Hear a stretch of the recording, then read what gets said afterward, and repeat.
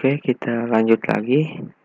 Di sini sampai saat ini kita sudah cukup, keyword atau deskripsi kita sudah cukup untuk dipublish. Nah, di sini biasanya saya menambahkan lagi teknik translation. Nah, jadi kita bisa mentranslate deskripsi berbahasa Inggris ini ke dalam bahasa-bahasa lain.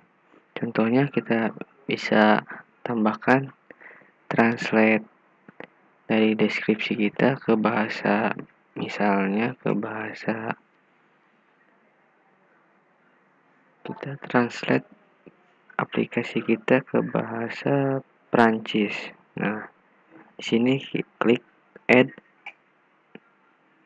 Nah, di sini kenapa kita harus mentranslate aplikasi kita? Karena misalnya kita buka Google Play.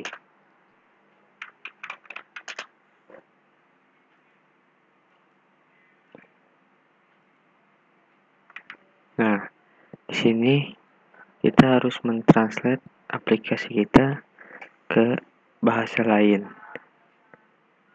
Karena misalnya orang Prancis mencari aplikasi, biasanya tidak menggunakan bahasa Inggris, melainkan menggunakan bahasa Prancis. Misalnya, kita ambil contoh, orang Prancis ingin mendownload game, misalnya game racing game. Kita translate ke bahasa Prancis.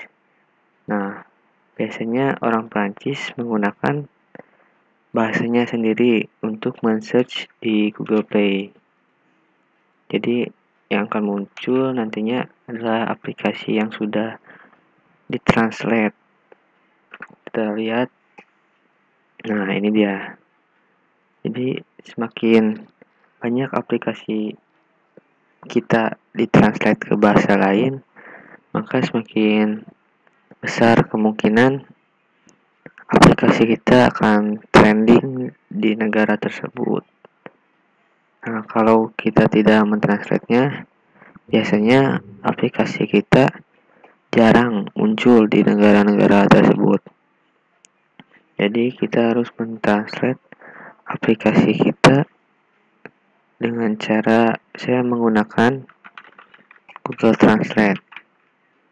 Nah, kita translate satu-satu ininya, lalu klik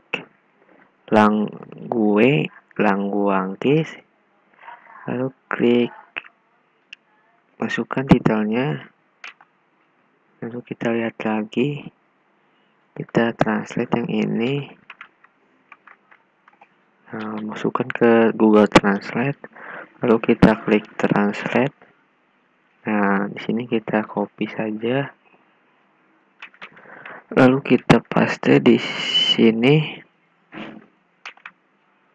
Lalu untuk full deskripsinya kita ambil yang deskripsi berbahasa Inggris, lalu kita translate terlebih dahulu di Google Translate. Nah, ini dia, kita ambil bahasa translate untuk bahasa Prancisnya, kita copy saja, lalu kita masukkan lagi ke translation untuk berbahasa Prancis ini, kita klik di sini. Nah, sudah sampai saat ini kita bisa menambahkan lagi sebanyak-banyaknya bahasa lain agar aplikasi kita nanti bisa dicari oleh orang-orang di negara tertentu menggunakan keyword bahasanya. Jadi semakin banyak aplikasi kita ditranslate, maka semakin banyak pula jumlah download yang akan kita dapatkan. Kita ambil contoh lagi, misalnya orang Spanyol ingin mendownload, kita cari bahasa.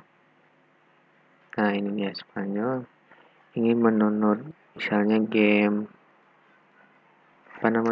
game Misalnya kita cari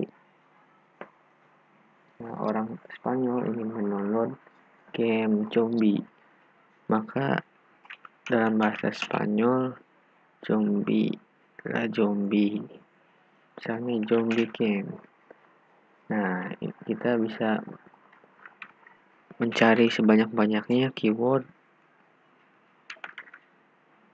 Nah, yang akan muncul adalah aplikasi-aplikasi yang memang sudah ditranslate ke bahasa Spanyol. Jadi kita harus mentranslate lagi sebanyak-banyaknya. Kita bisa cari lagi.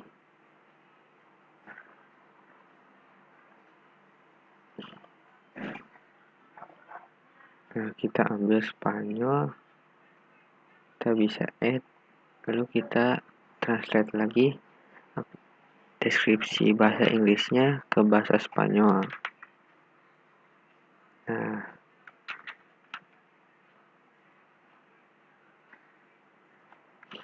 kita masukkan titelnya, lalu kita translate lagi yang ini.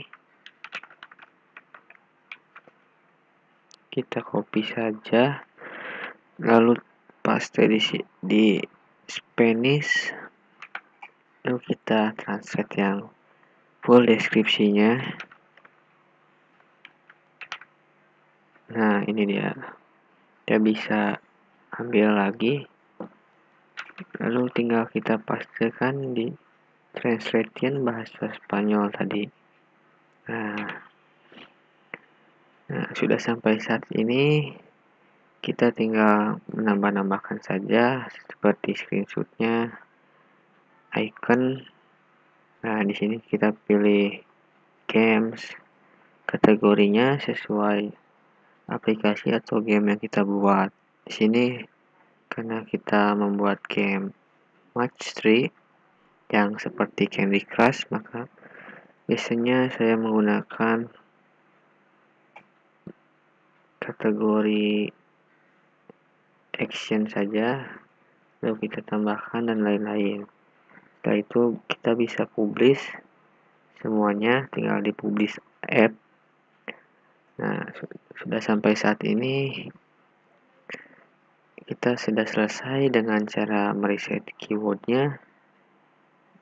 Jadi keyword-keyword yang sudah kita dapatkan dari apani.com tadi, kita bisa gunakan sebagai deskripsinya agar aplikasi kita nanti lebih banyak yang download karena posisinya cukup di halaman teratas.